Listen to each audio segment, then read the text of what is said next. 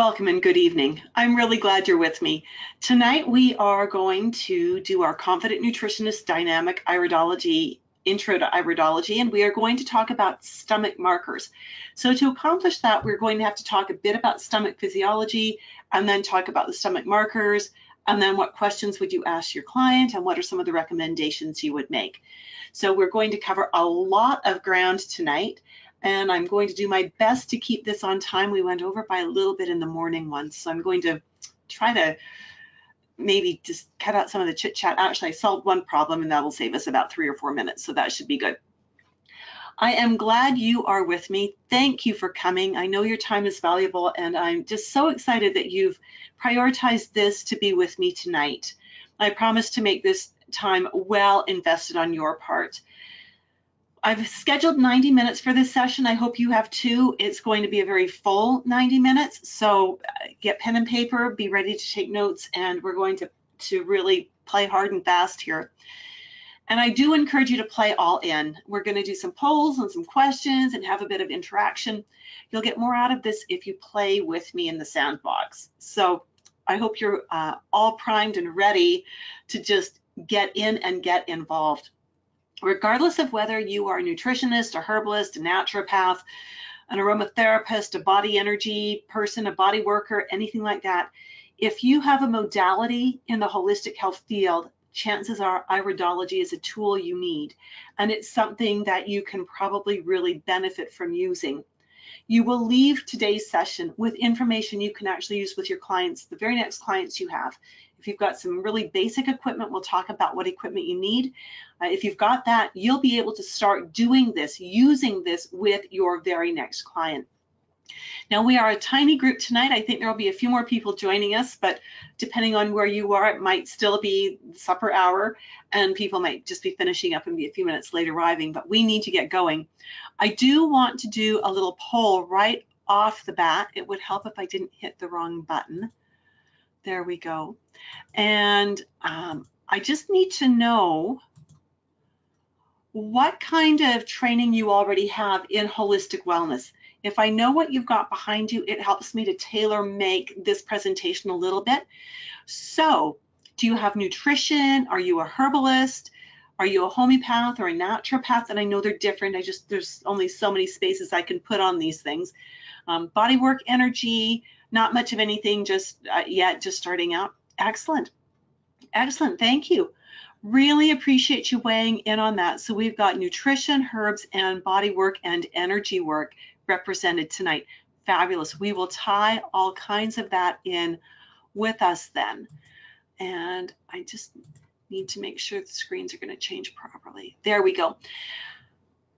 If you've been following me for a while, you might know this already. If you're brand new to me, then this is an invitation. I encourage you to hop on over to YouTube, take just a really quick minute and go there right now and follow me on my YouTube channel. Subscribe to my YouTube channel. About once a week or once every 10 days, I put out a new iridology video. And as if you're here, you've probably attended some of my things before, and you know that I don't do a lot of fluff. I'm not going to put up, you know, the funny cat videos or the really sadistic videos of someone getting hurt and everybody laughing. Those drive me crazy. I just do not like those. Everything is going to be primarily iridology, and that's what it's been for quite a while, and may incorporate some other holistic healing, natural healing kinds of things as well. So if you want to be up on what the latest video is, then please hop on over to YouTube, search up Judith Cobb on YouTube. You'll know it's me if it's got all the iridology videos, and get in there and subscribe. And then when you're watching the videos, comment on them, like them, ask a question, get involved. I love to have conversation and interaction, and I welcome that from you.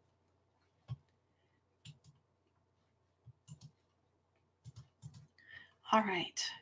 So as we get rolling tonight, there's a couple of reasons why I really feel strongly about iridology, especially for holistic practitioners.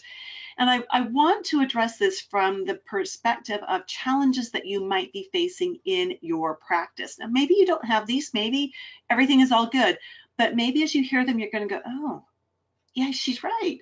So let's see where you fit. One of the challenges that I found a lot of holistic practitioners have is they don't know where to start in their recommendations and how to set therapeutic priorities, or therapeutic sequences, as I sometimes call them.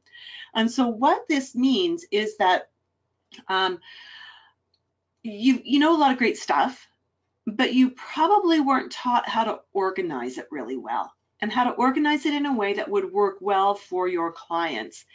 And so this is a really important point, because it's going to lead to some other challenges that you might be facing.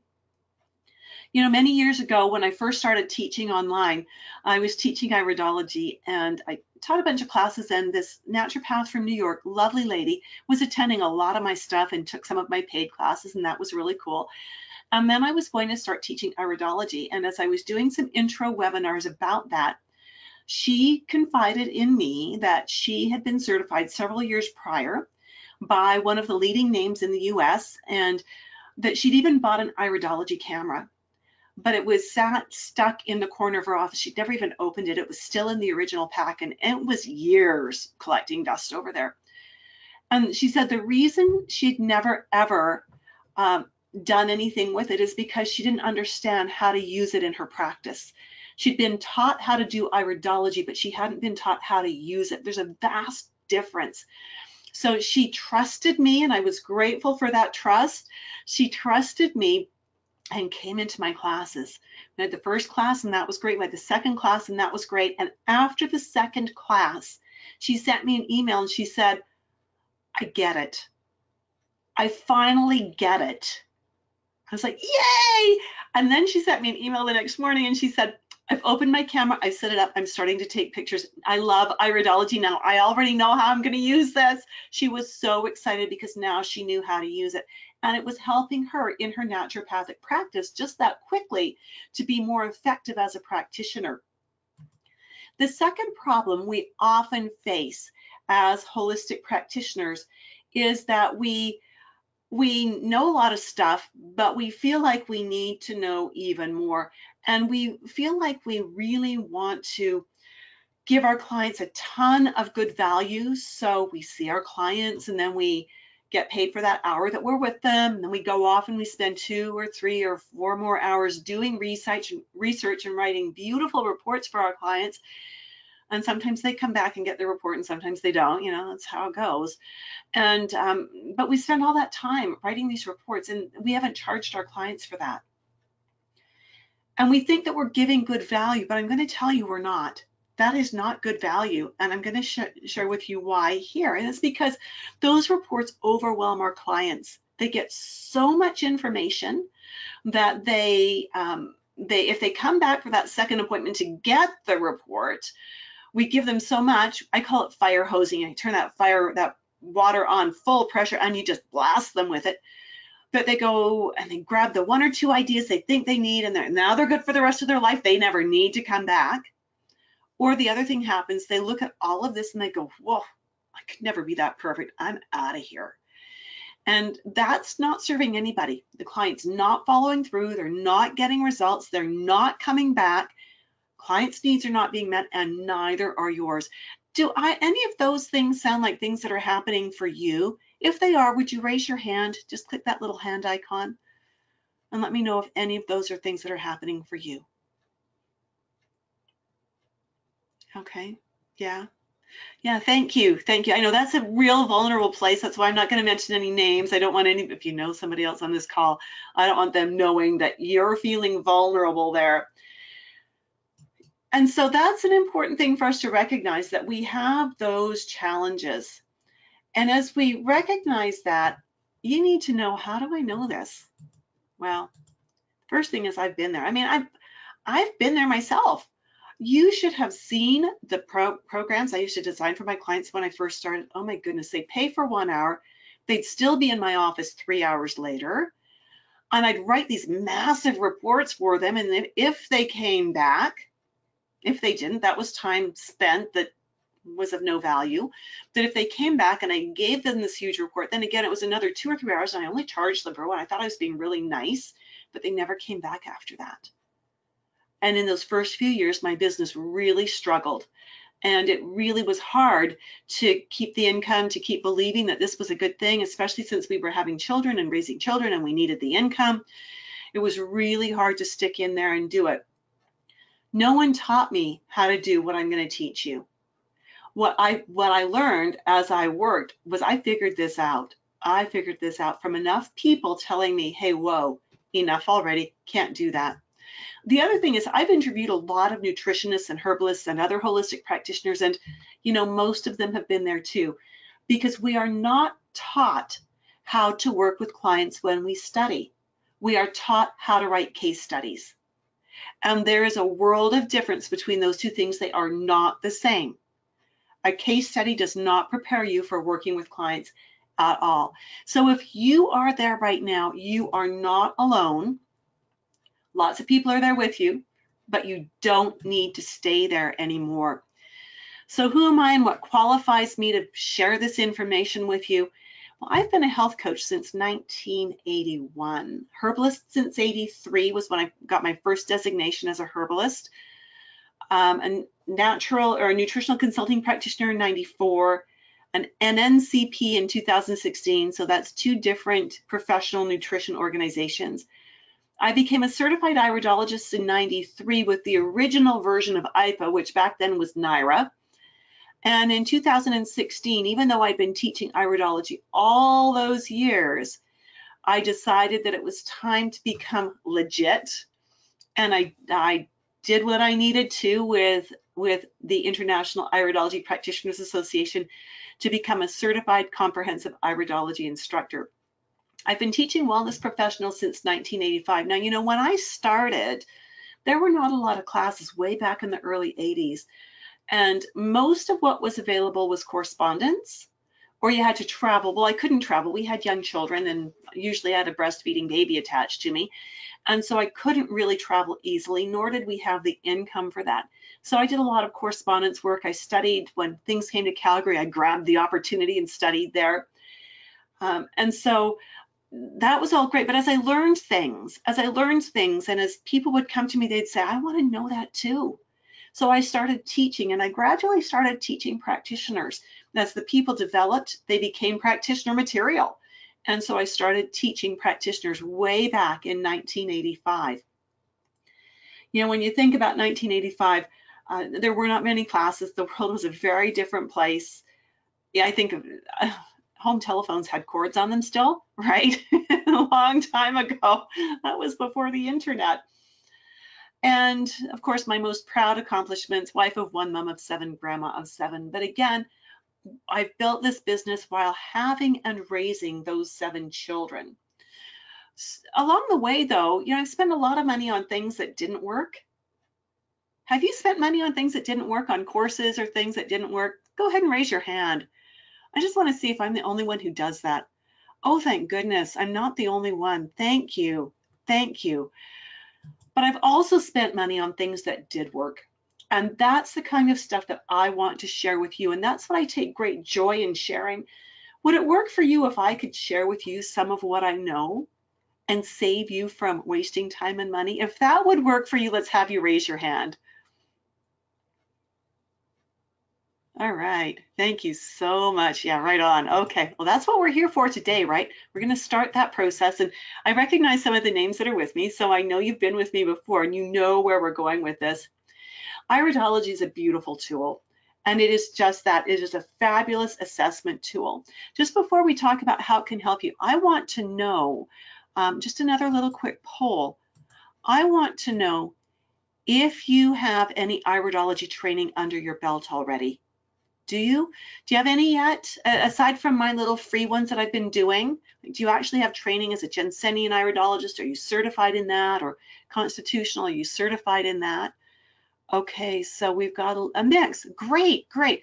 That is good for me to know, because as we're learning new markers tonight, I will make sure I explain them really clearly, particularly for those who don't have a background yet.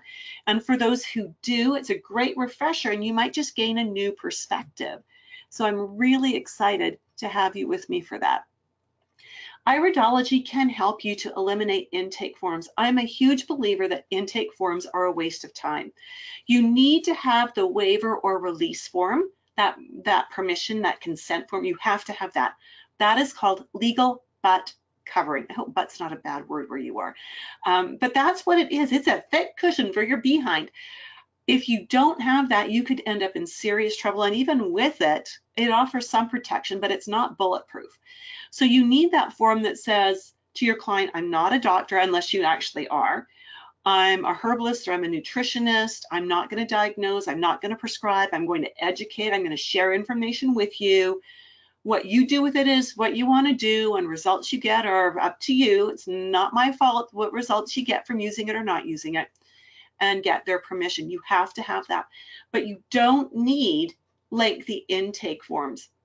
You just really don't. Iridology will help you start creating a deep rapport from the moment you start the consultation. You know, so many times when we see a medical practitioner, they're busy. Used to be they would look down in the folder, right? They'd come in with your folder and they'd be looking down at it. Now they come in with their laptop and they're busy typing and entering stuff on their laptop, and it's never the I got my eyes on you kind of thing. That eye contact is critical for rapport. With iridology, you're not only looking in their eyes and at their eyes, but you're looking at their face. You're really focusing on the person. So that rapport starts instantly. You know, I've had people tell me on a first appointment, like not even halfway through, my appointments are an hour long, so we're talking like 30 minutes into it, they're saying, I'm telling you things I've never told anybody. But it's because I've got my eyes on them. I'm focusing on them, not on a file, not on a computer, but on them. Iridology is great for that.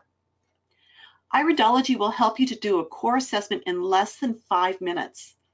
That's pretty cool. Like, it's going to take you longer to read your 30-page intake form than it will to do a basic iris assessment.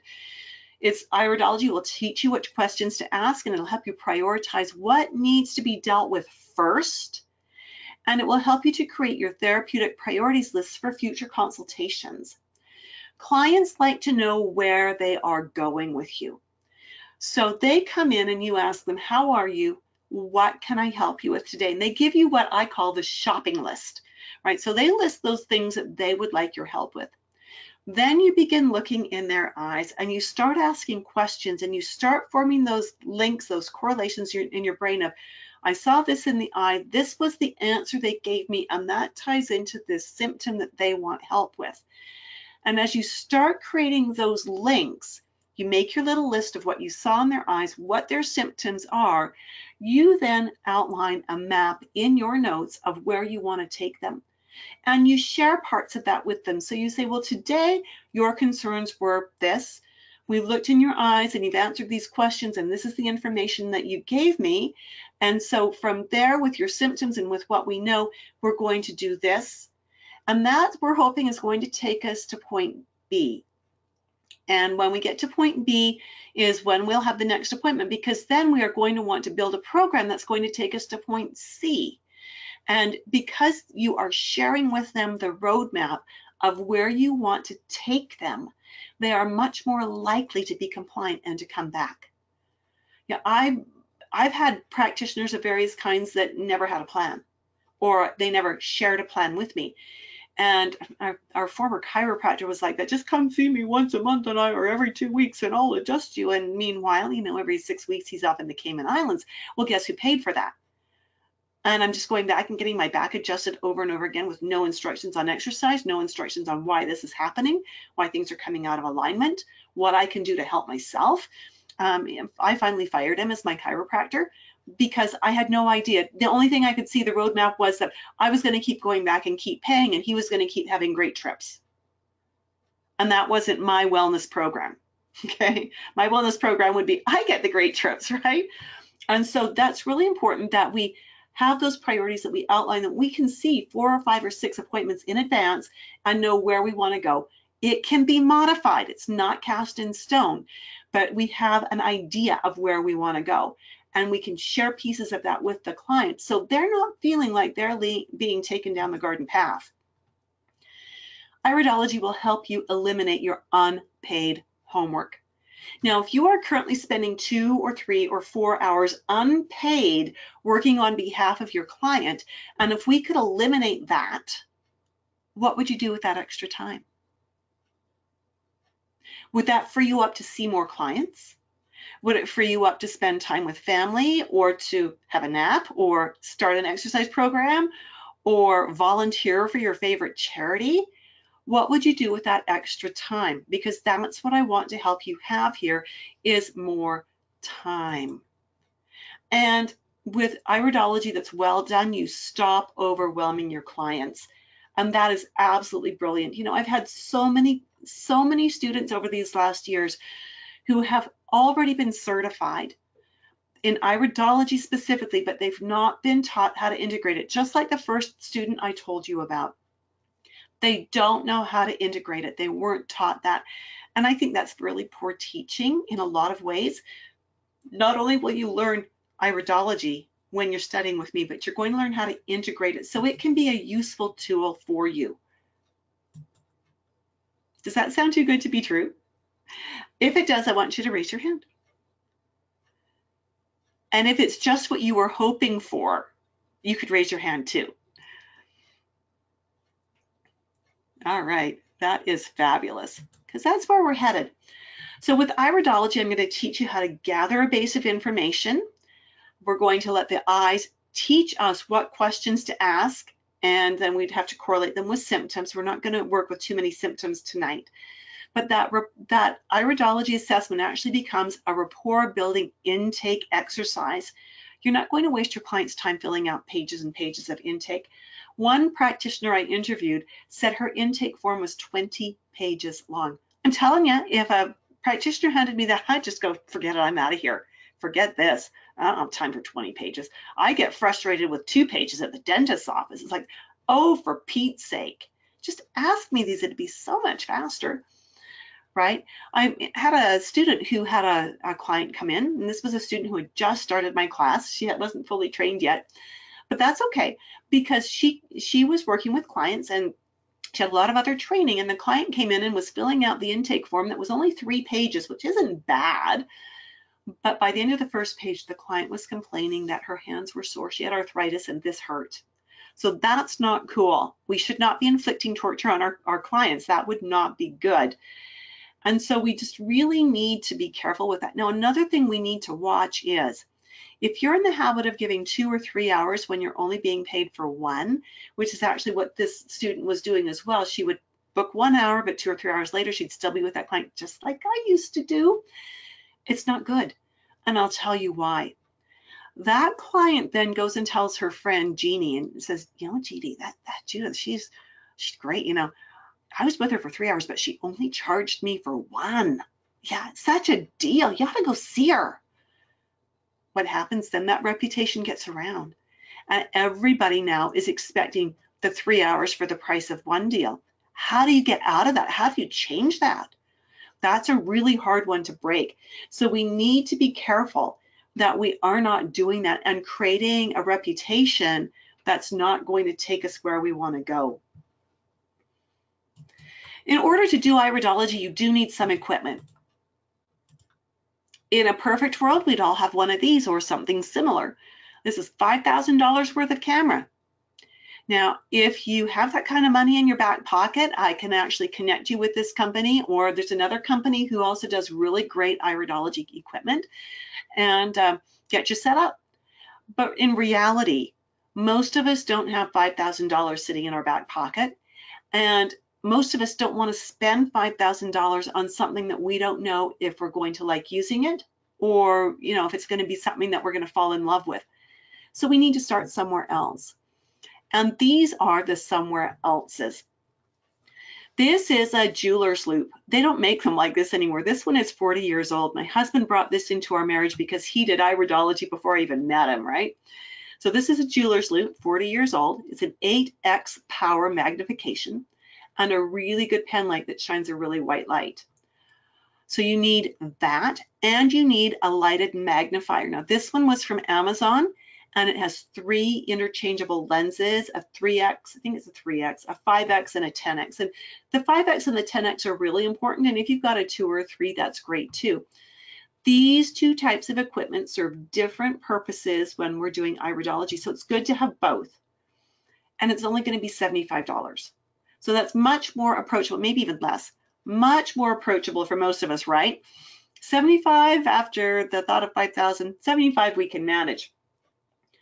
So again, you want to try to grab something of both of these if you can. And again, the jeweler's loop probably won't look like this. This is a very old-fashioned one. But, you know, I figure out after 40 years, we've gotten our money's worth out of it, right? It's probably turns out to not even a penny a day. All right. So we have another little poll. These are just to make sure that you're staying with me, that you're not running off and grabbing a cup of tea.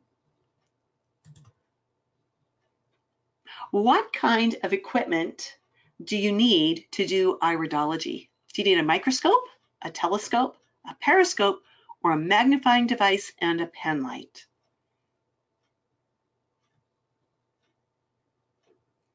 Yay! Good job. Thank you. Everybody got it right. That always makes me happy when everyone gets it right. Fabulous. So here we are back at the stomach.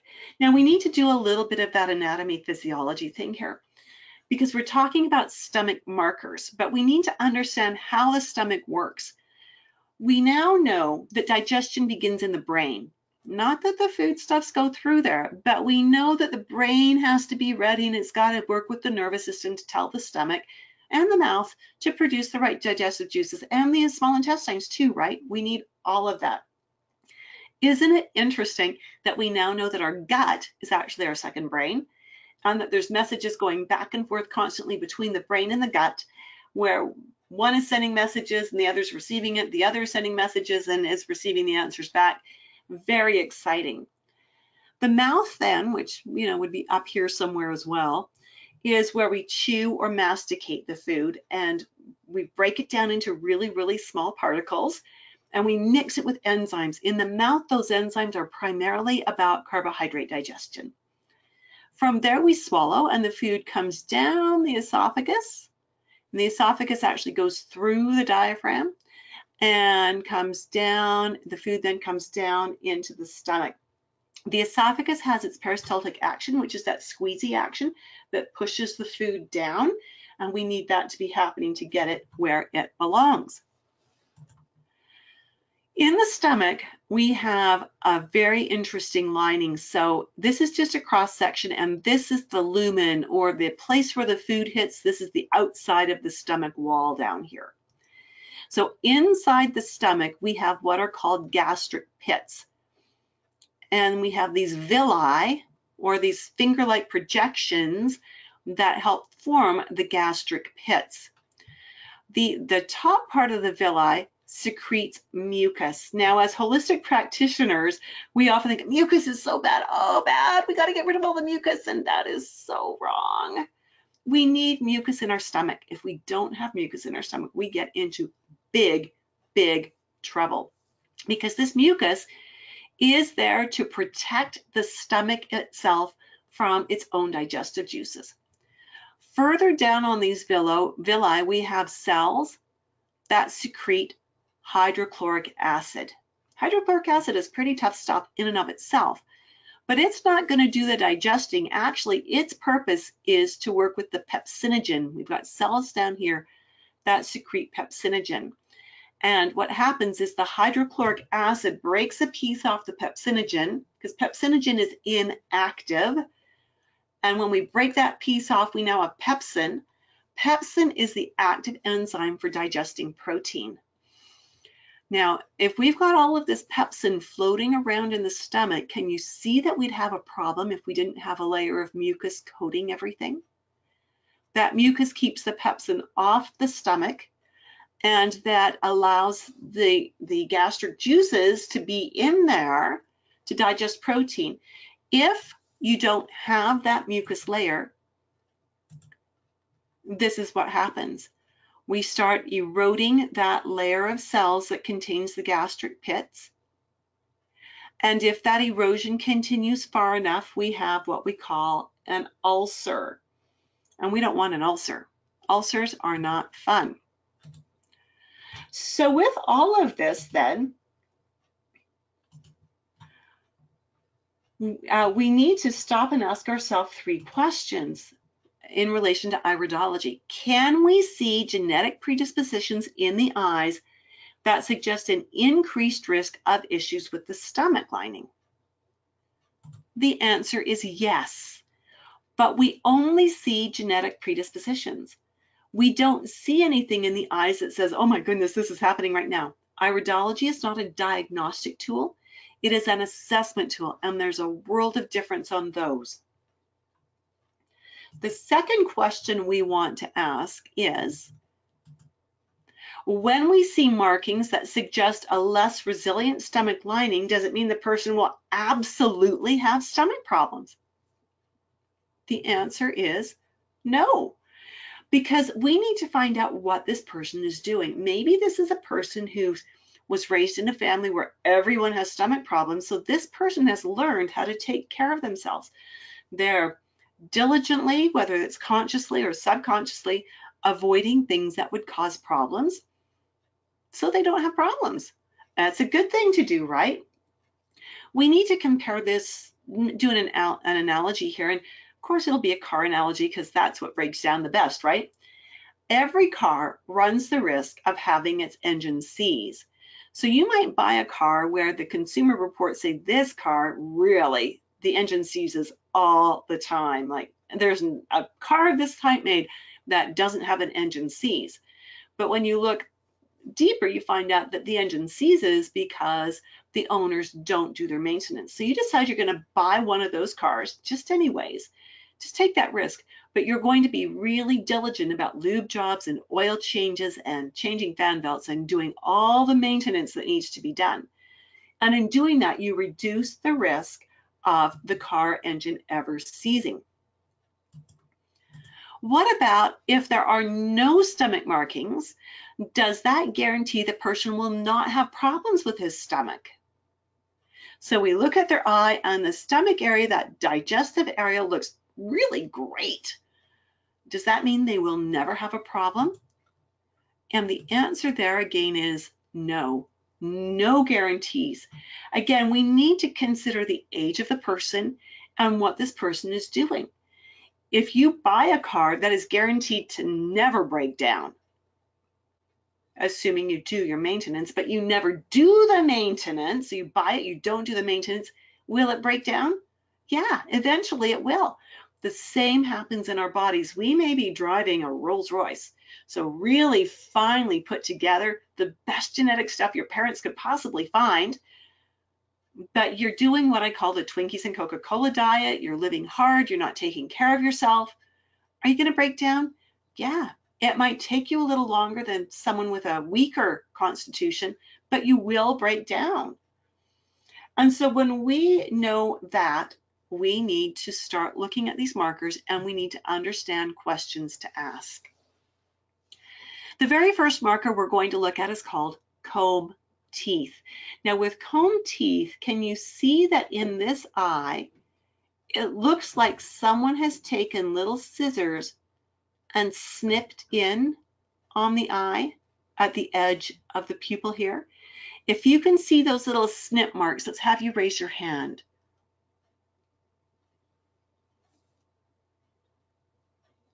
Thank you. Excellent. Excellent. That's great. Everyone is seeing them. Those snip marks are what create the comb teeth. You can see how this looks like teeth on a comb with the iris tissue coming in. So that looks like your comb teeth. So, if this client comes in with no digestive issues that they recognize, then we want to ask questions. We want to ask, do you have any problems with digestion? And we need to be really clear about what we mean by that.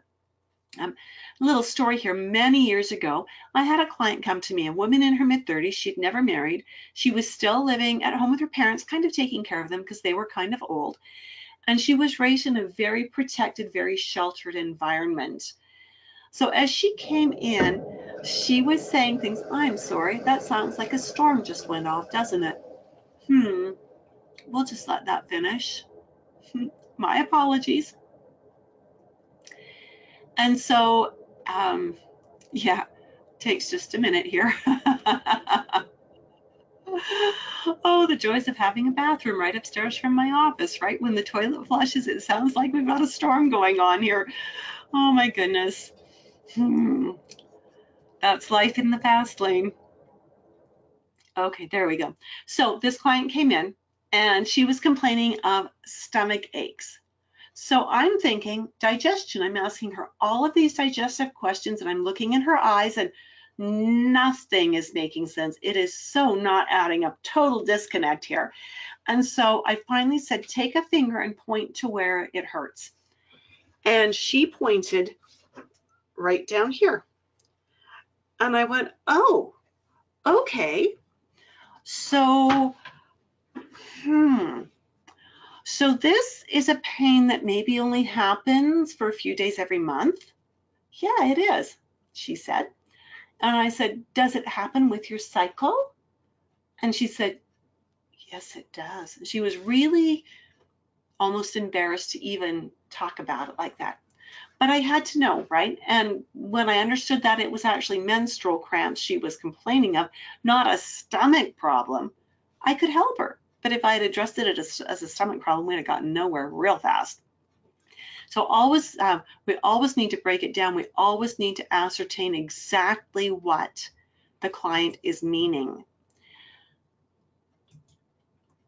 Here we have it again. So we're going to do the show of hands. Can you see the little snip marks reaching in? If you can see those little snip marks that are creating that edge that looks like a comb teeth edge, the teeth on a comb, thank you.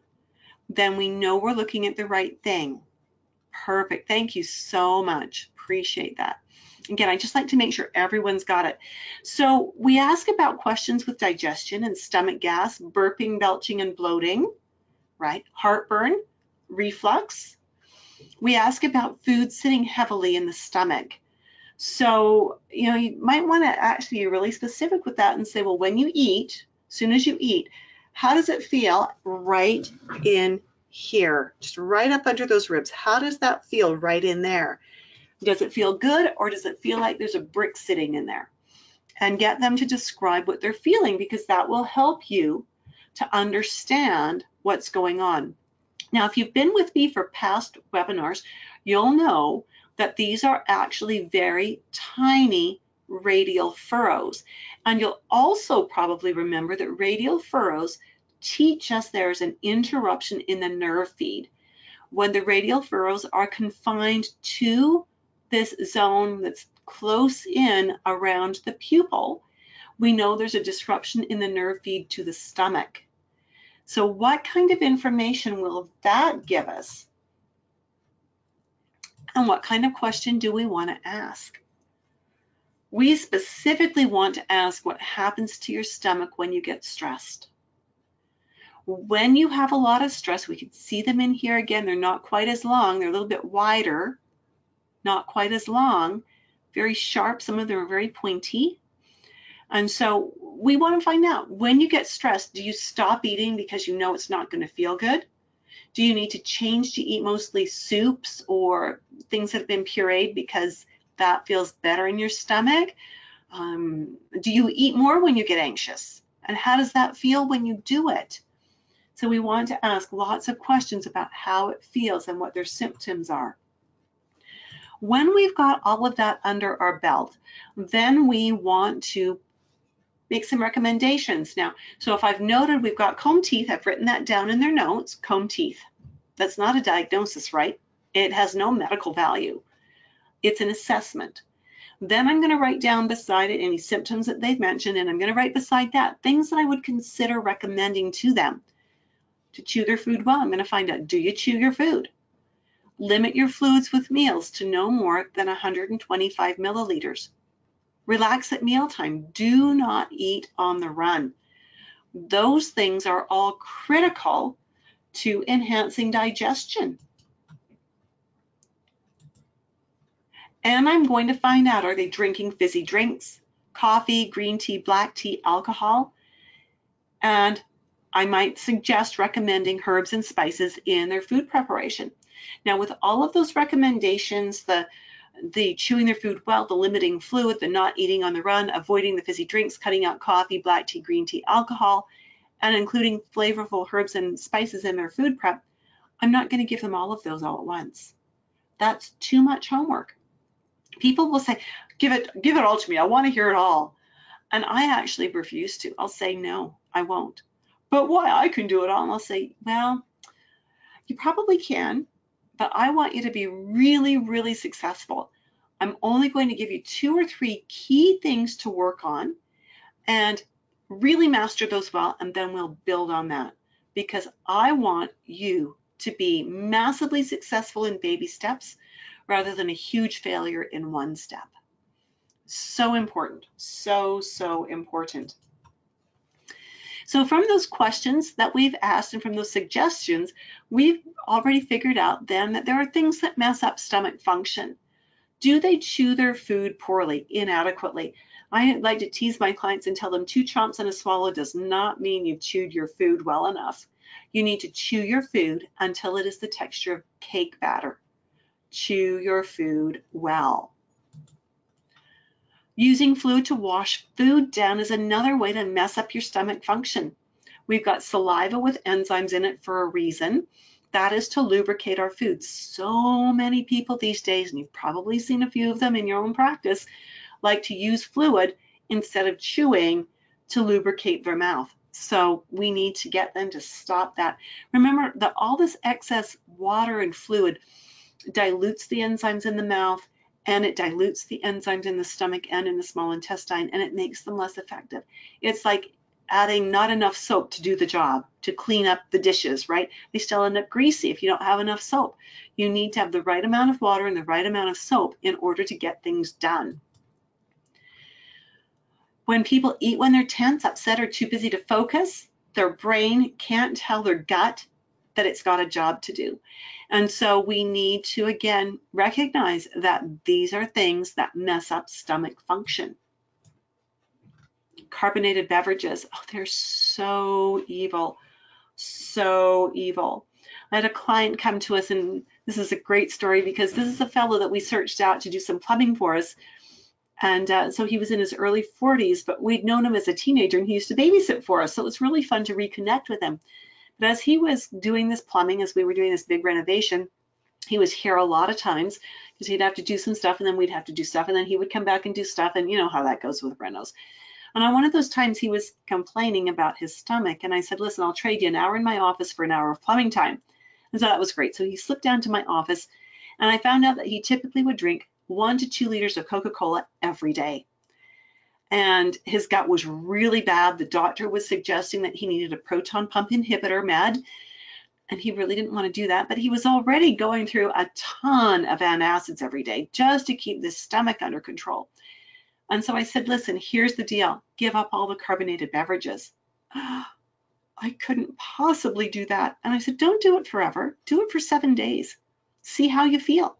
At the end of 7 days, if your stomach feels great, then you decide. If your stomach feels lousy, then keep on doing what you're doing. So he figured he could do it for 7 days. And when we saw him about a week later, as he came back to do more plumbing, I said, so? And he said, well, I gave it up completely. And the first day I did, there was a 90% improvement in my gut. And it's easily 100% better now. I don't need the antacids. I don't need the proton pump inhibitor. And I'm not going to go back to drinking pop. I can live without it now. So that was very cool. Coffee, tea, and green tea also do nasty things to the stomach lining. They really, really compromise our digestion. Even that 1 cup a day that everyone says, I only drink 1 cup a day. Would you leave 1 little pebble in your shoe? Probably not. Probably not. Alcohol is also known to cause some really serious problems with reflux, so we just want to steer clear of that. Are you beginning to see just a little bit of a glimmer of how knowing some iridology could help you in your practice, where it could help to guide you in recommendations and in questions to ask? If you're seeing just a glimmer, let's have you raise your hand. You won't see the whole picture till you know all the iridology, but if you're seeing a glimmer, yeah, awesome, thank you. Thank you, appreciate that. Okay, so, you know, we can't teach everything in free webinars, right? There's just not enough time to do that. So we do have the next go round of Confident Nutritionist Dynamic Iridology, the big course coming up. It starts May 31st and it goes till the end of October. It gets taught twice a day, 11 a.m. to 1 p.m. Mountain Daylight Time, or you can choose 5 p.m. to 7 p.m. Mountain Daylight Time, depending on where you live and what works best with your schedule. Want to encourage you to really give this consideration. Space is limited, and if it fills up, then you might be out of luck and might have to wait till the fall. Registration is at confidentnutritionist.com. Make a note of that. If you want to go there right now, go ahead, but if you just want to make a note of it for now, because we've got lots more stuff to talk about. In the class, here's what you're going to learn. You are going to learn how to create programs right in your sessions and eliminate that unpaid homework time. You will learn how to do a base assessment in 5 minutes or less, just like I promised at the very beginning, without lengthy intake paperwork. It's going to save you time, and you will do a much better intake assessment. You will learn how to ask only questions that are relevant to your client. No more off-the-wall, helter-skelter, really broad general questions that you ask everybody. Now you will focus on your client. And as you gather information, you will learn how to prioritize the problems your client needs help with. You'll learn how to connect what you already know about nutrition and or herbology with what you discover using dynamic iridology. You will also learn how to do a deeper assessment for more direction and understanding of your clients when that's needed. And your clients may need that eventually, and it's good for you to know how to get there. So we will teach beginning to intermediate iridology and sclerology at a level that will prepare you for the International Iridology Practitioners Association certification exam if you choose to certify. You don't have to certify, it's there as an option. And in the scope of the course, we will tie in the nutrition and the herbology, just as you've seen me do a little bit already, so that you understand how they work and what recommendations you would make based on what signs and what symptoms. So really, really a comprehensive course, and doesn't get into super advanced stuff, but you really don't need super advanced stuff most of the time anyways, and that's for a course for later on. Let's do another little pop quiz here. So in iridology, comb teeth are actually what? Are they the teeth on a comb? Very small radial furrows? Something to style hair with? Or an indication of potential issues with the stomach lining? And you can actually choose 2 answers on this one. So far, so good.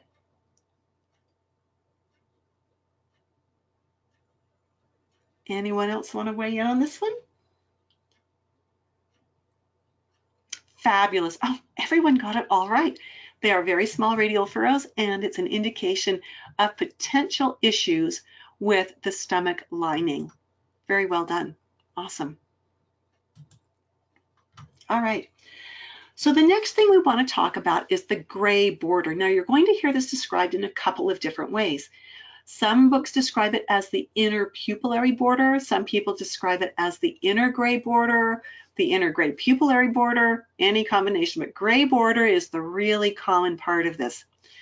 When we are looking at this, first off, we're going to see this red ring. You won't see the red ring on everyone on this eye. It's just helping us to see what we want to see. And if we come closer into the iris body itself, you can see there is a bit of a gray zone before it gets much lighter. This gray zone is the gray border.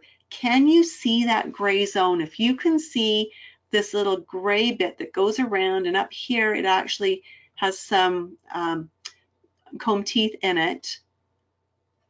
This is all gray border.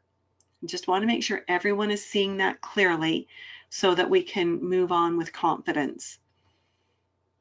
Okay. All right.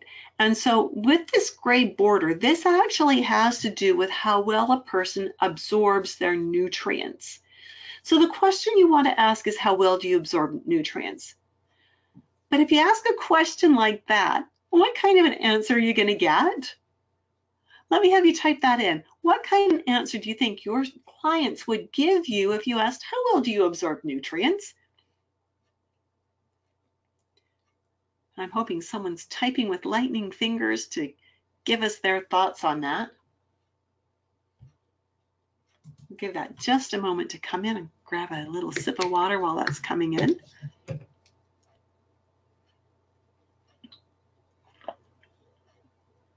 Larissa, you are so right. They wouldn't know. They would not know what that meant. They'd go, yeah, Susan, excellent. I don't know. Exactly. Like, how would I know that? Well, so you need to be more clever in the questions you ask, right? What questions do you think you would ask to help pinpoint whether they were absorbing nutrients or not? This is an interesting thing because I've got the list that I came up with, but everybody else comes up with other answers. And so I'd like to know, if you needed to know how well do they absorb nutrients, what other questions might you ask? Energy levels, that's a really good one. That could be quality of nutrient, but it could be nutrient absorption as well. That's one I hadn't thought of. Well done. Anything else?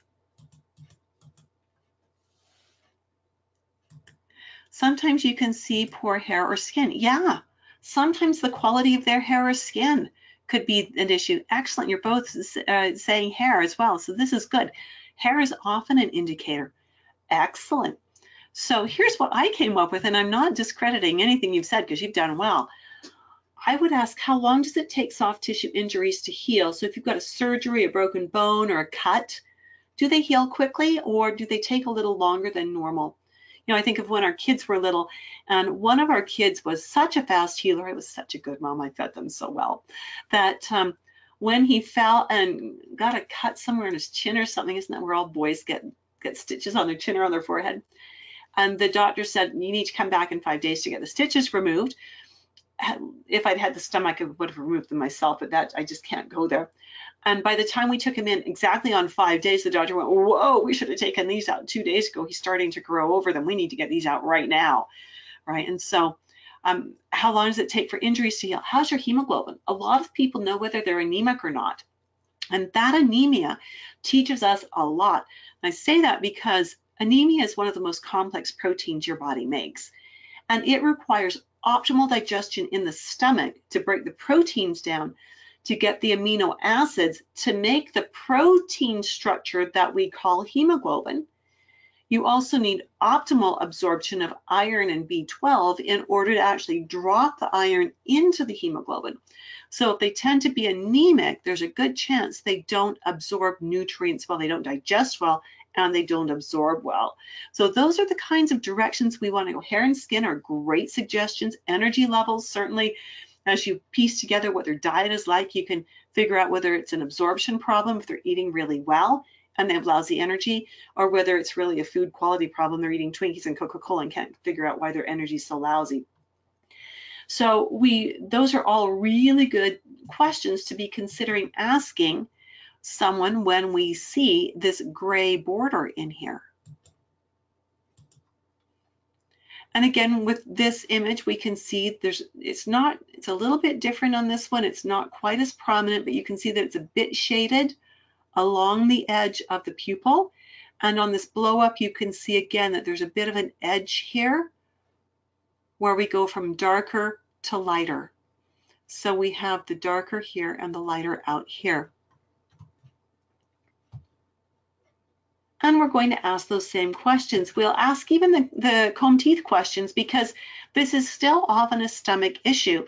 Any problems with your digestion, with stomach gas, burping, belching, bloating, heartburn, does food sit heavily? How well do you absorb nutrients, or how well do you heal? So we can ask all of those.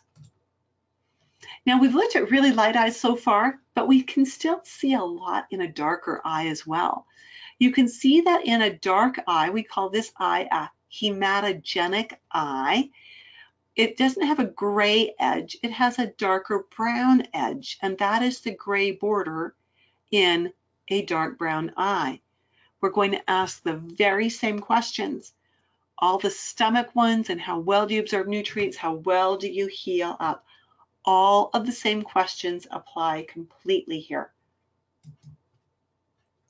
The gray border is something you will, and so are the comb teeth, things that you will probably be able to see with handheld equipment. So using your jeweler's loupe or an 5 or a 10x magnification and a good light, you should be able to see this.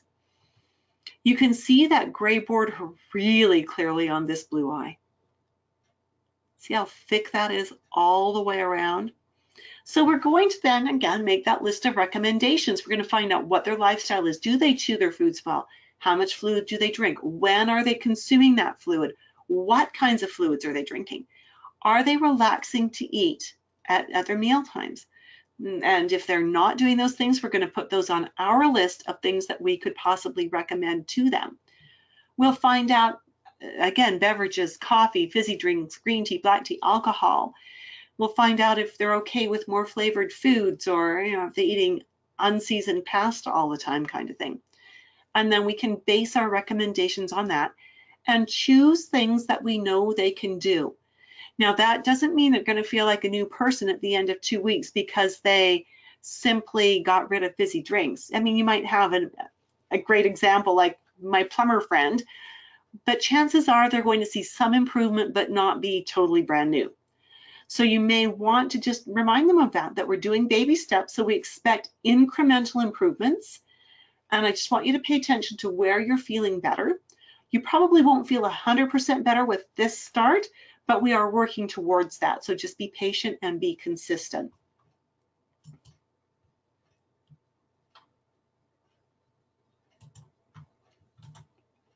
So just a little reminder before we get on to the third mark that the registration for Confident Nutritionist is open. And again, it's at this website, confidentnutritionist.com. Stay with me till the very end because we've got lots more iridology to do today. If you are a herbalist, I just want you to remember that because we call it Confident Nutritionist doesn't mean we're going to leave you out. We are going to talk about herbs as well, and we might even throw in some aromatherapy and maybe some flower essences and all kinds of stuff. It's just that to call the course Confident Nutritionist, Herbalist, Naturopath, Aromatherapist would have been too long of a title. So Confident Nutritionist won out as the title. Here is what you get in the course. This is what the course consists of. 20 live webinar sessions, approximately 2 hours each, so about 40 hours of webinars, just like this one, with one huge exception. When we are doing the class, I unmute all of the lines so that we can have conversation back and forth.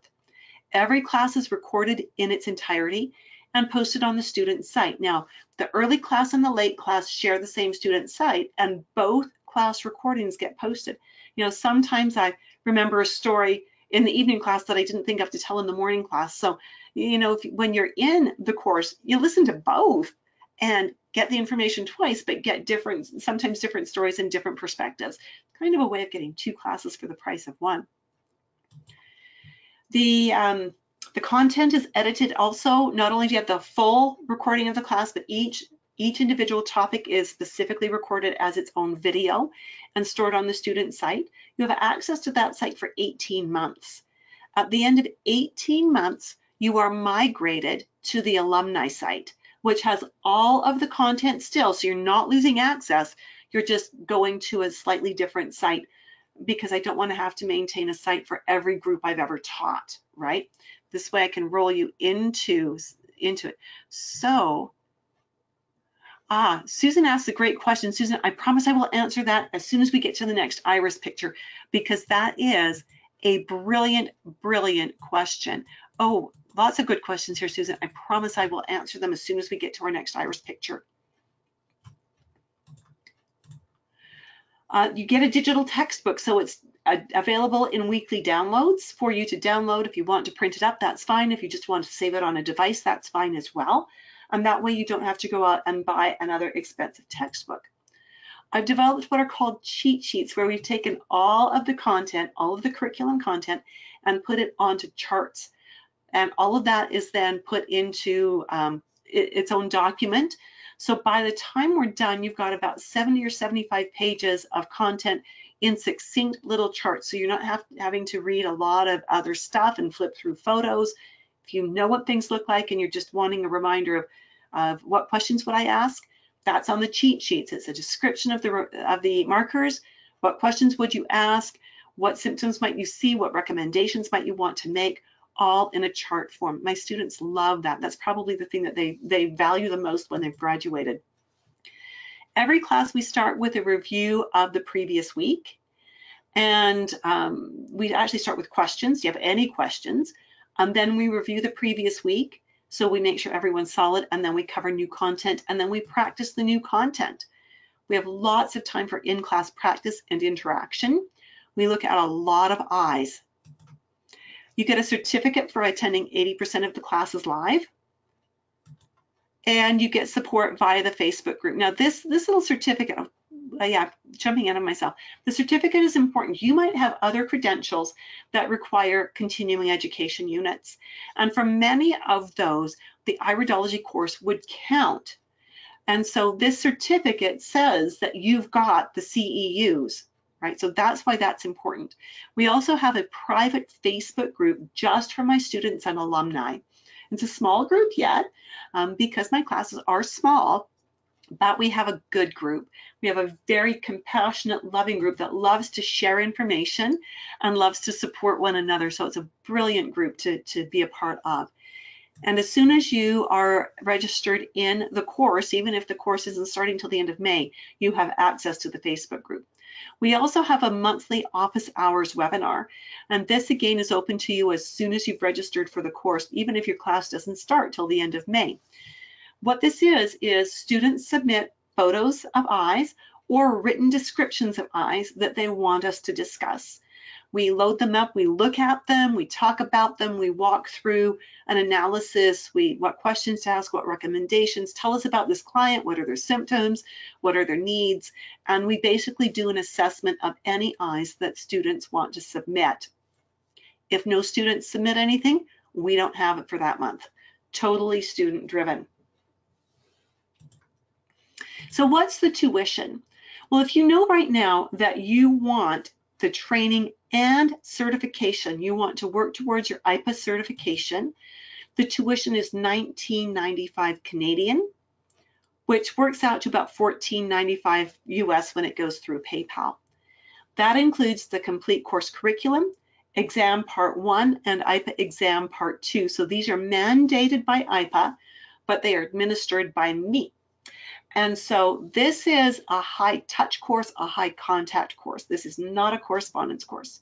You've got live webinars, you've got Facebook support, you've also got the office hours support. So there's a lot of opportunity for you to get coached and mentored during the program.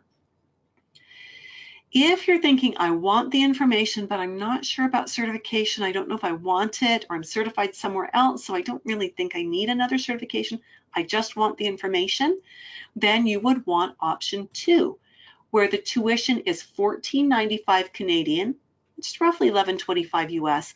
This is the course only, so you get the exact same curriculum that the certification people do. It's just that when the curriculum is finished, the certification people get access to another website that has the exam components on it. So you get the exact same stuff, you have the exact same support on Facebook and in the office hours mentoring. You just have decided you don't want the exams. You change your mind later on and you go, yeah, I really do want certification. That's okay, because I've got a separate certification package. You can buy that if you've done my course. We can do the certification anytime you want. Now, for those of you who might be in the US, again, you just might not understand that the Canadian dollar is worth a lot less than the American dollar. And so your PayPal, which is how things get paid for this, is going to convert it for you. And you're going to find that it's going to come out closer to these lower numbers. Now, let's just take a look, because you're going to look online. And you're going to find that there are a lot of people that are teaching like a 5-day Iridology workshop that is IPA level 1 and level 2, and they're charging, $700 for it. And that's great. This course is also IPA level 1 and level 2. I just didn't want to call it that. But here's the big difference. With those other courses, you have to travel to them. So you've got the time off work, 5 days plus your travel time. You've got your hotel. You've got your airfare. You've got your food. If you've got children, you might have childcare. If you've got a pet, you might have pet care.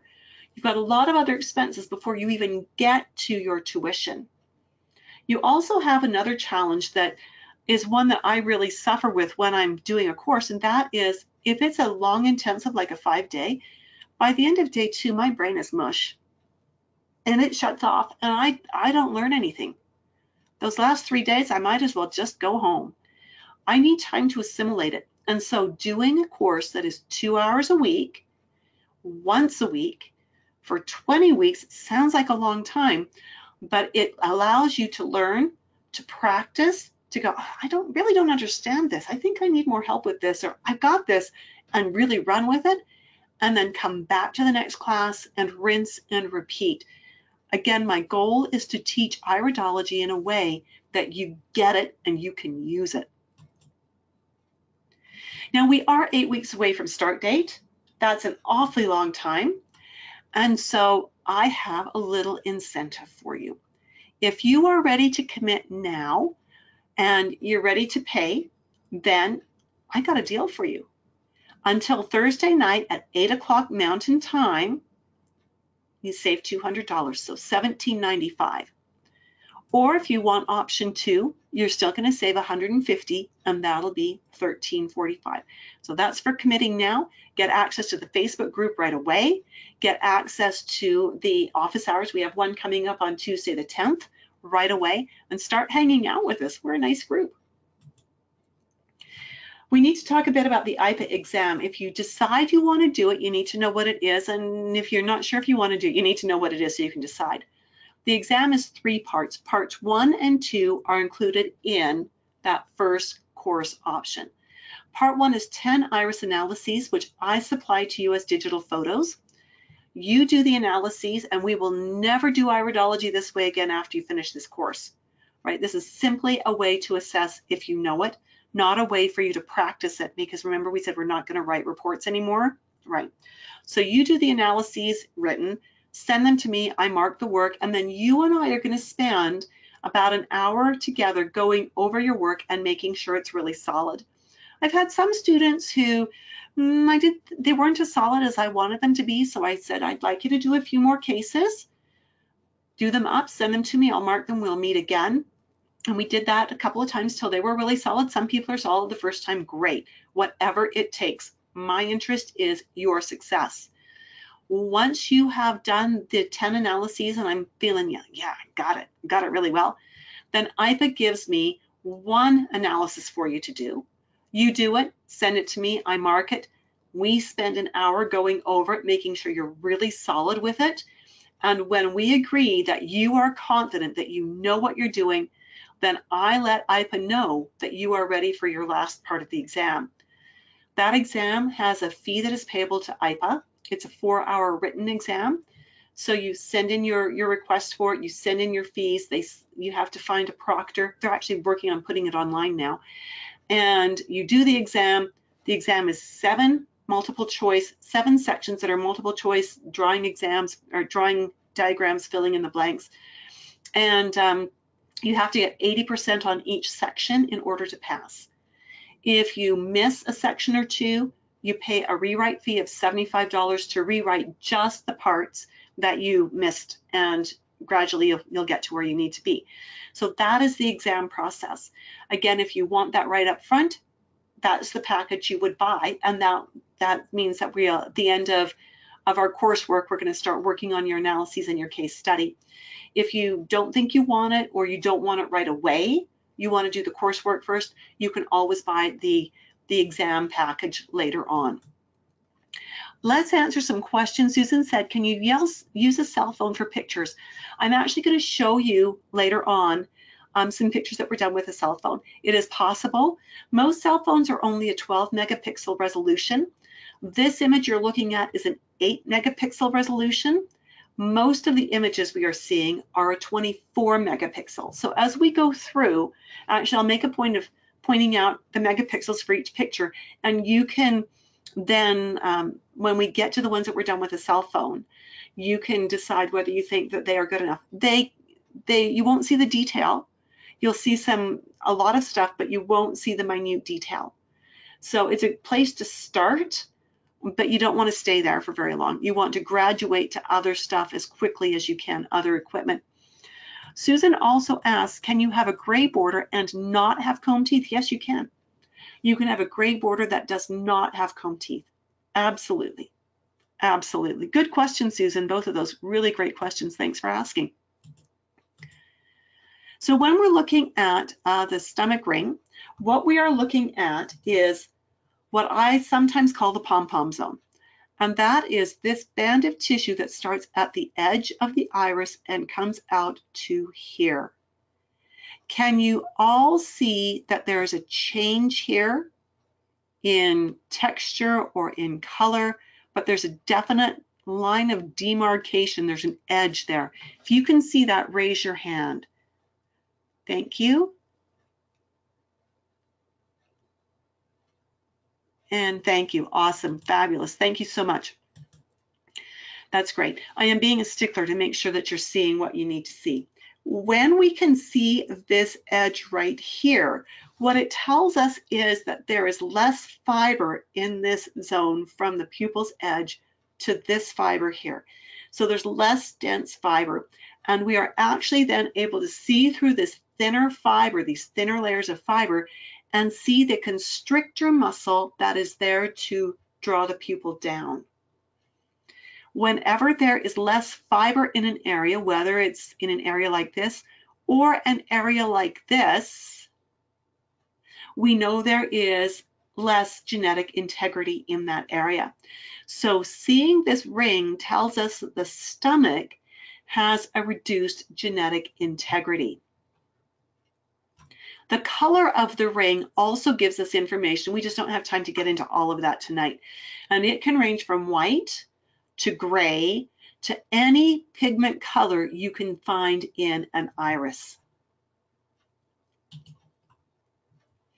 When we see a stomach ring, we're going to ask those same questions because it is still the stomach zone. We're still talking about digestion.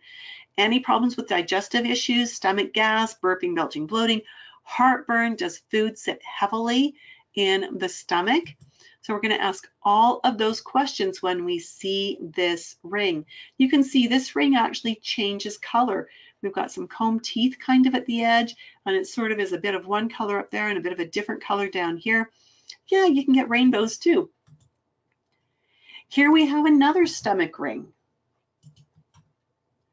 And with this one, again, can you see that there is a bit of an edge here? You know, you might not notice it if you don't know to look for it, but when you know it's there, you can see that there's a little more pigment in here and less pigment out here. So that is the stomach ring. We need to ask those questions. You even see there's a bit of a gray border in here, right? Ask all of those stomach questions again. Your client may have some clues. They may know they've got symptoms. And you know what? We're going to make the same recommendations all over again. You're going to base it on what you know about your client. If your client is a busy mom who's got 2 or 3 kids that are all in different sports and she's go, go, go, go, go, and food is off and drive through, we need to really coach her on chewing her food and on using her crock pot or her instant pot to make meals that are really healthy and really quick and easy. And we need to get her to maybe not eat until she gets to the hockey rink or until she's at the soccer field sitting on the sideline watching. Then she might be able to have a few minutes before the game starts to eat and focus on digesting.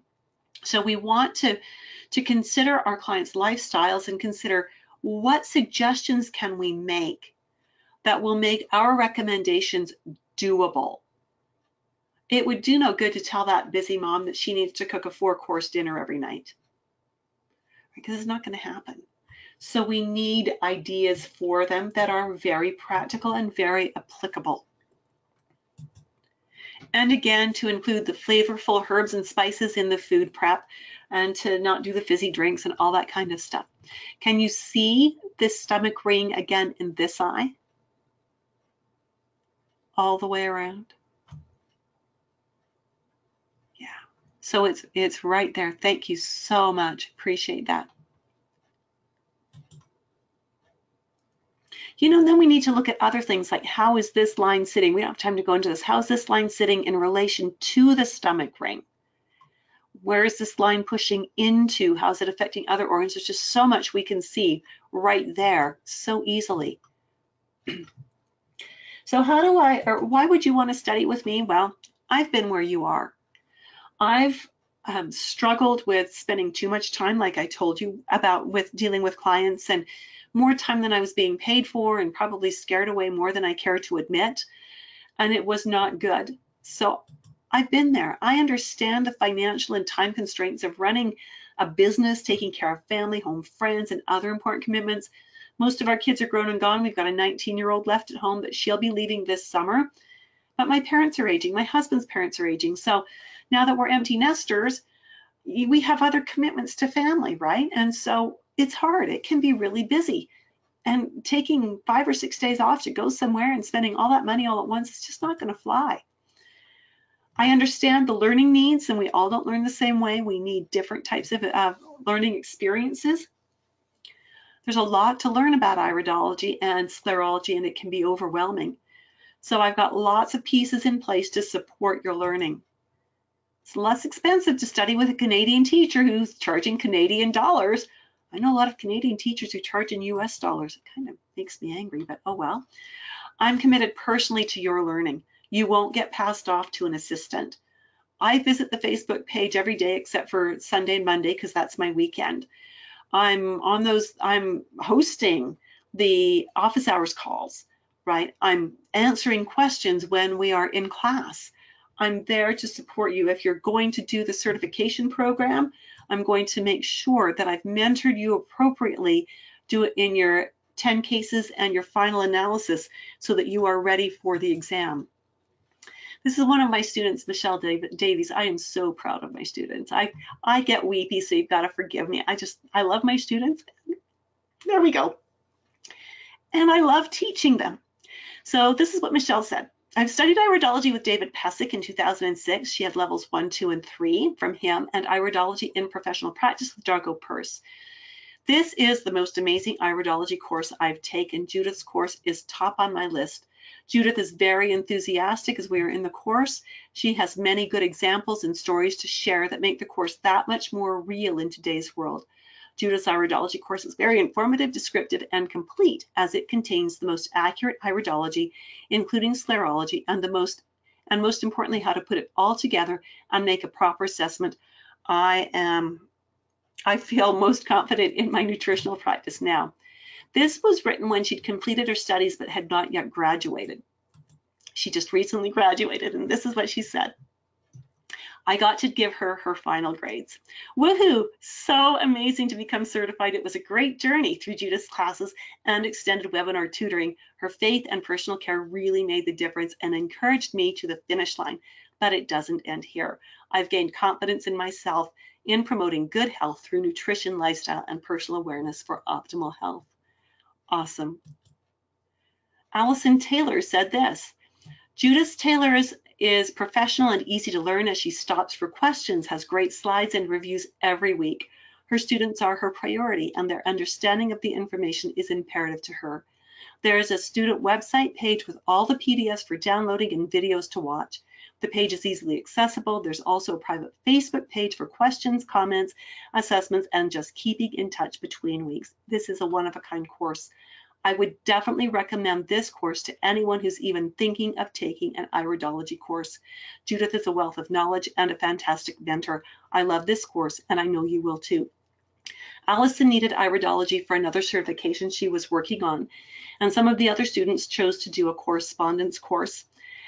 As they would get together for the big course that they were all doing together, the other students were amazed at how much Allison knew and how easy it was for her to learn it because they were struggling to learn it through correspondence. Karen Choate, this is my last testimonial for tonight. Thank you, Judith. It's been such a pleasure studying. Golly, here we go again. Under you and learning from you. I really miss our classes. I hear that a lot. After 20 weeks, it's become a habit and people want to keep hanging out. But I'm looking forward to completing this component of iridology and continuing my education, most hopefully with you. I am putting together advanced courses in a couple of different directions. I have become much more comfortable with taking photos of my patients' eyes, she should have said, and I've begun to implement this incredible work in my practice quite successfully. It has truly helped me immensely in my decisions and assessments. Thank you for sharing your skill, your knowledge, and your patience. She just finished certifying a couple weeks ago. I sent her her grades. Thank you, Judith. I am so very happy. Okay. Whew. This is a dream realized, and I'm so thankful that I had the best teacher to educate me. Forever grateful, Karen Choate. She came to me as a certified natural health practitioner, and so she had a lot of training under her belt, and she just wanted to add the iridology, and that is how she felt about her course. And all of these people still hang out with us on the Facebook page, right? That's what it's there for. It's there to continue that relationship and to continue support and answering questions. I want to do another quick little poll here. Again, make sure that you've picked up what we need to do. The gray border often exhibits stomach symptoms of burping, belching, bloating, or good taste in fashion.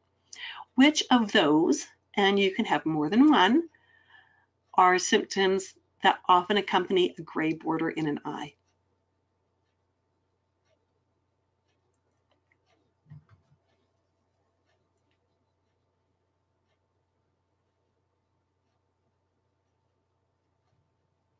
Did I not launch that? I did not launch that. You're probably wondering, what the heck is she talking about? Just let me get into there again. I can see it on my screen, and now you can see it on your screen. Sorry about that. I was thinking, these people are way faster than that. Why are the answers not showing up? Which of these are symptoms that could accompany a gray border? Burping, belching, bloating, good taste in fashion. Yep. Perfect. Awesome. And I've got one more about gray border, and launch it really quickly. A gray border correlates to inflammation, reduced ability to absorb nutrients, increased risk of developing shingles, increased appreciation of classical music.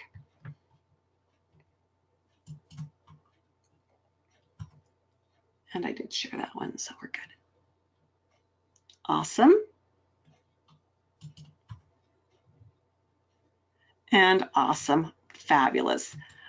I love it when my students get perfect scores on things. That's just fabulous. And I've actually had some students get perfect scores on sections of the exam, which is really exciting. When we look at an eye, I'm going to show you how easy it is to do a 5-minute assessment. Now, Susan, this was an 8-megapixel camera, and you can see that it's not quite as crystal clear as some of the other images we've looked at. So if I was seeing this person for the first time, I would assume that I'd ask them how they are and what they needed my help with. And then I would begin looking, and here's what I would do. I would start in this inner zone here, and I would note we've got some little comb teeth going on. We've got a bit of gray border happening, and some of it's obscured by the light. We've got some different colors in this area as well. And I suspect that that there's a bit of a stomach ring, although we can't see the edges of it clearly. So I'm thinking digestive. And I'm going to ask questions about digestion. As I work my way out, I'm noticing we have a lot of these. We call these lacuna. If you've got Jensenian training under your belt, you would call those lesions, but lesions has so many negative words, negative connotations. So we've got all of these lacuna in here. And because of where these are sat, I'm going to suspect that there might be some hormonal issues. So I'm going to ask about that. I'm going to ask about thyroid symptoms. I might ask, depending on the age of the client, about reproductive system symptoms. I might ask about blood sugar symptoms, anything I can think of that might have to do with hormones, adrenal symptoms. And then I would pinpoint if any of these are sitting in any specific areas that correlate to any of those symptoms. Then I'm going to notice that we have lots of bright orange in here, which correlates to gallbladder. So I'm going to talk about gallbladder function. Do they have any problems digesting fats? Do fats make them feel gross and yucky? Do they know if they've got any gallstones? Is there a personal or family history of gallstones? I'm going to notice that we've got pigment. This pigment tends to be more into the liver hue, so it's telling us that the liver wants to make life interesting for other body parts. So we're going to talk about livery symptoms, which could be skin, could be a metallic taste in the mouth, it could be feeling angry and irritable a lot. And I'm going to decide, do any of these sit in an area that is actually liver specific? Then I'm going to notice that we've got this band, this milky film coming around the outer edge. This correlates to liver enzymes being out of balance and an increased risk of building cholesterol and blocking arteries. So depending on the client's age determines how important this is. If this client is 30 or 40, this is massively important. If this client is 75, I don't know when this started.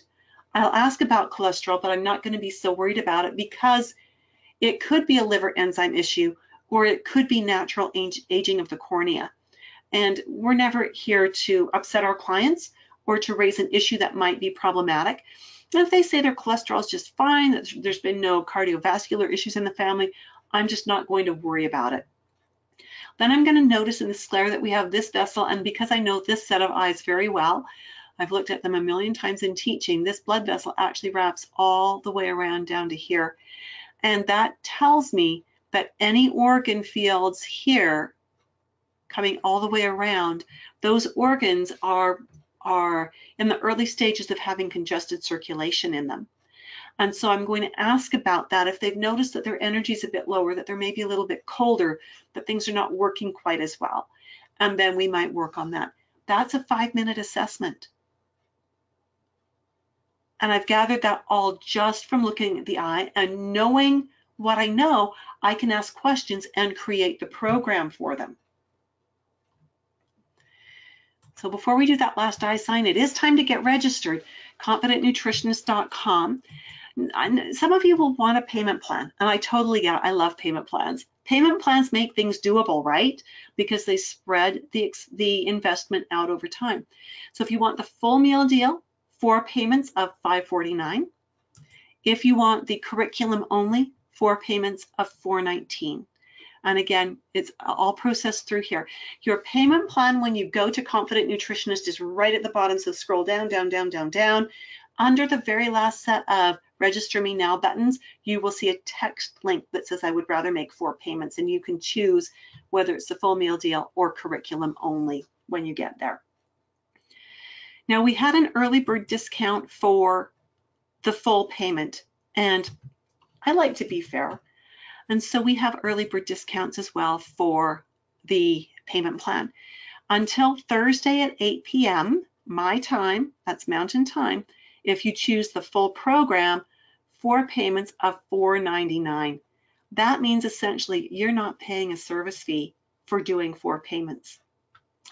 And if you choose the other program, the course only, 4 payments of $381.50, again, you are basically paying just the curriculum. You're not paying a service fee for doing payments. So some pretty sweet deals there that disappear Thursday night.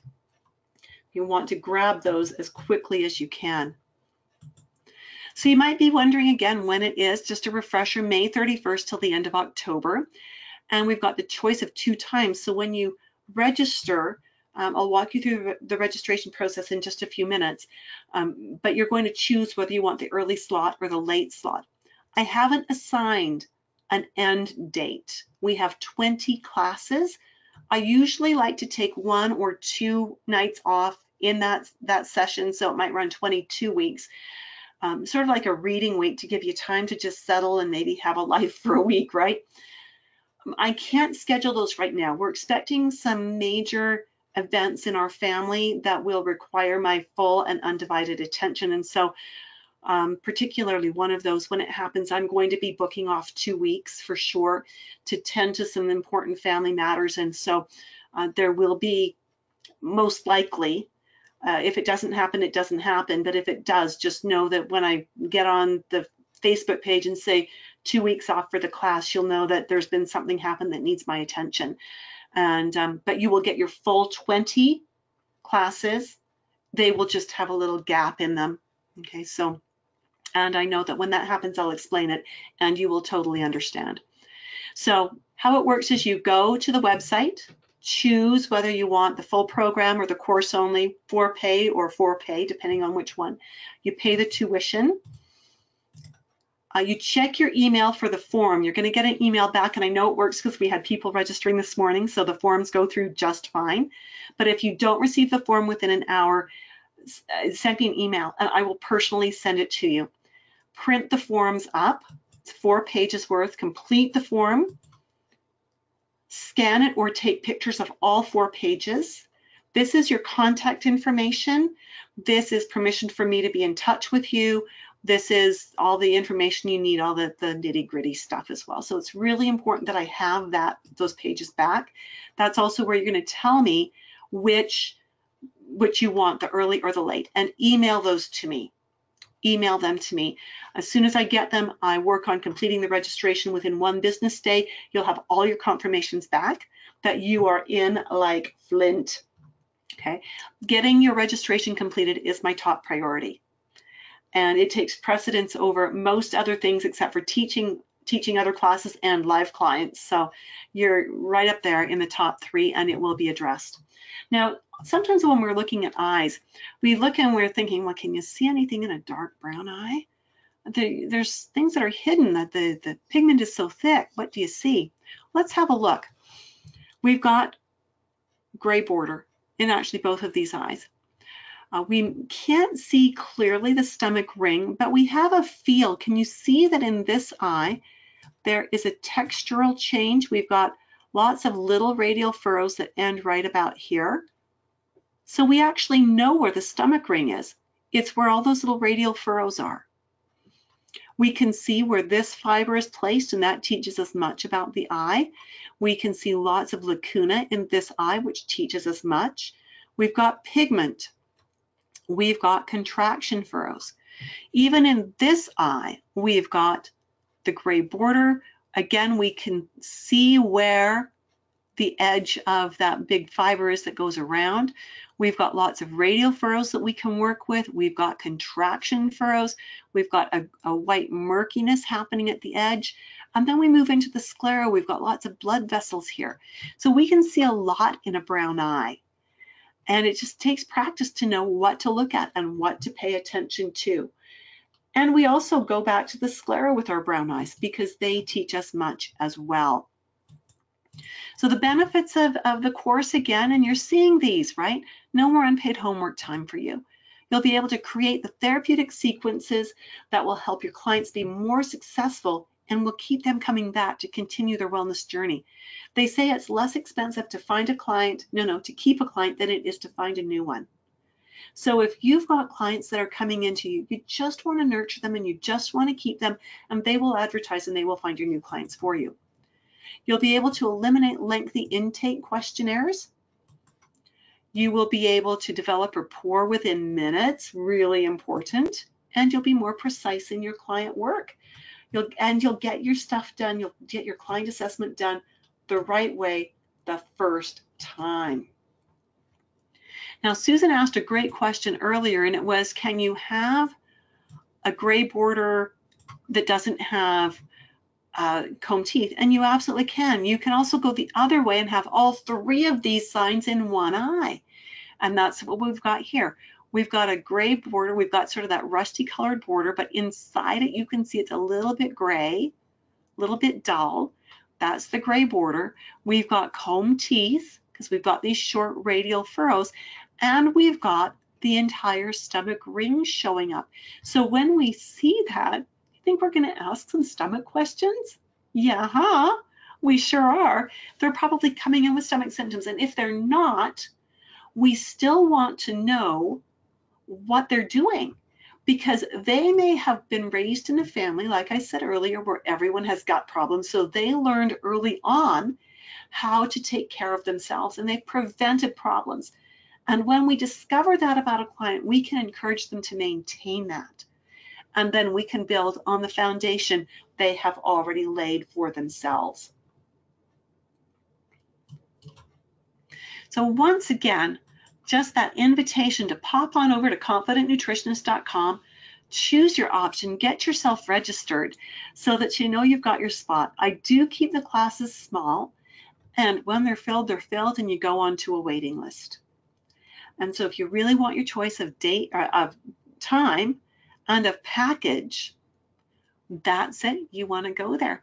So, oh, you know what I didn't do? Oh, I didn't mean to do that. Let's just for Susan, just for quickly here, let's just point out some things on some iPhotos. This is an 8 megapixel image. That's an 8 megapixel image. Okay, this is a 24 megapixel image. The definition is just incredible. I just actually got a 24 megapixel camera just over a year ago. I could not believe the difference in what I was seeing with that.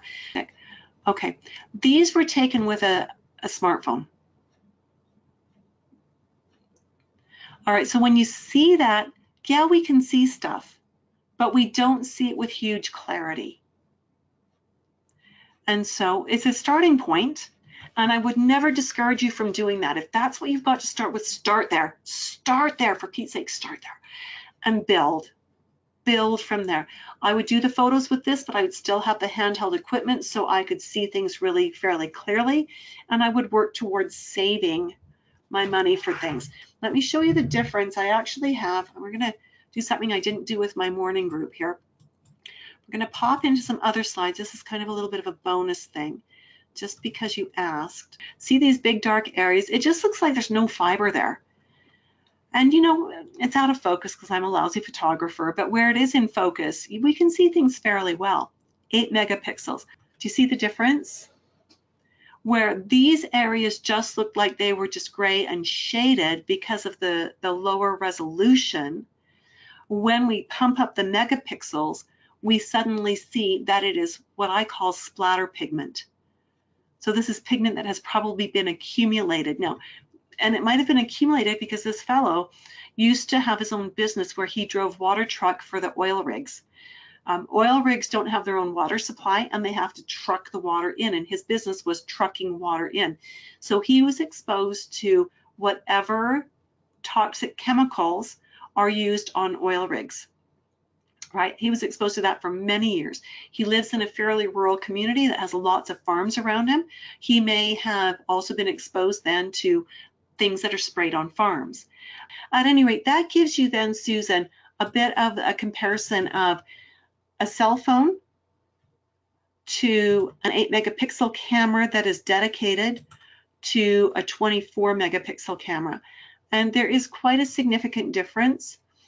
So when you're working with iridology, when you've practiced and you've decided you love it, you do want to work towards getting better equipment as you can.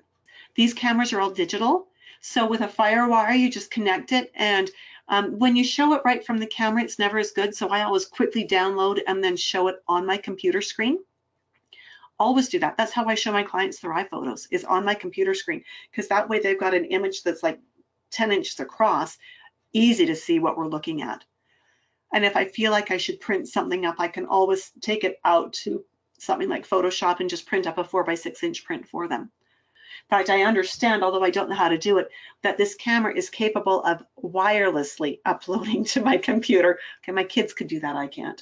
So I'm okay with the FireWire. I know how to do that and I don't mess it up. So really, you would need to do due diligence, but the two people I trust for cameras are John Miles, and his website is Miles Research, and Iris Explorer, and that's Matthew Dahmer in France. And I trust them. Their service is brilliant. After I bought this Iris Explorer, I was back and forth with them a lot, fine-tuning it and understanding it, right? And that was great. And even with this one from John Miles, I've been back and forth with him for about the past year, deciding on this. I actually just got it last week. Pretty excited about that toy. And even today, back and forth with him, saying, okay, I just need a little coaching. How does this work? How does that work? He's actually produced a manual that comes with the stuff, and it's coil bound, so really thorough.